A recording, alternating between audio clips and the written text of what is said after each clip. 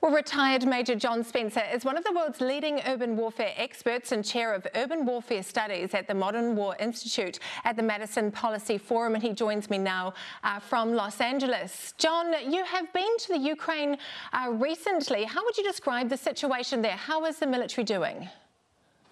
Well, I went to study the Battle of Kyiv, which I think is the most decisive battle in modern era, where Ukraine defeated Russia and made them rediscover their strategic objectives. But that moved to the east of Ukraine now, but the military is still on high spirits. The entire country felt like it was on a war footing and that they would never give up. But in the east, since Russia gave up and lost the wars of Kyiv and Kharkiv, they're able to mass their forces and are outnumbering the Ukrainians and making these small tactical gains, but at a high price. So the Russians have lost over 30,000, but while the Ukrainians are outnumbered and outgunned, they're still achieving, even in the east, great victories, I'd say. Russia hasn't captured Kyiv. It hasn't captured Odessa yet. These are two major strategic prizes. So what's your assessment of where this war is at right now? So where we're at right now is that since Russia couldn't capture all these strategic prizes, they tried to capture the Donbass, which there's been a war there since 2014, and they've achieved some gains.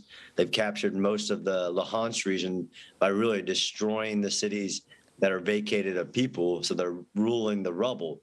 And they're going to keep pushing, I think, although that victory in Luhansk, if you call it a victory for them, cost them so much that they've had to go into an operational pause to try to refill their forces.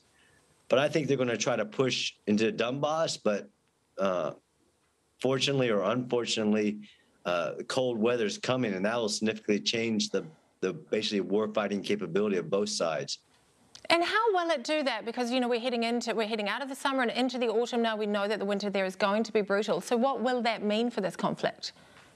So I think it plays in the Ukrainians' hands, who are still outnumbered and outgunned, although the Western weapons are flowing in, and as soon as they hit the battlefield, they're having a great impact. But in cold weather, soldiers like Russian soldiers who are already on the tipping point, demoralized, they've lost so much. The Russians are having to let prisoners out of prison to serve in the military. That cold weather is going to just bring them to a slow halt as soldiers get really demoralized and really question why they're there because of that cold weather. It puts, as an old soldier, I know that puts a real test to a soldier's will to fight. Do you think that Ukraine can win in this conflict? Yeah, honestly, I do.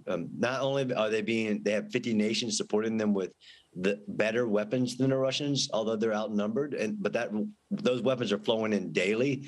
Many Ukrainians are being trained outside of Ukraine and then being put back in, so they'll be better trained. They're better motivated. I think eventually it's just the cost that Ukraine's going to have to pay the longer it drags on, but I don't see the Ukrainians losing in this scenario.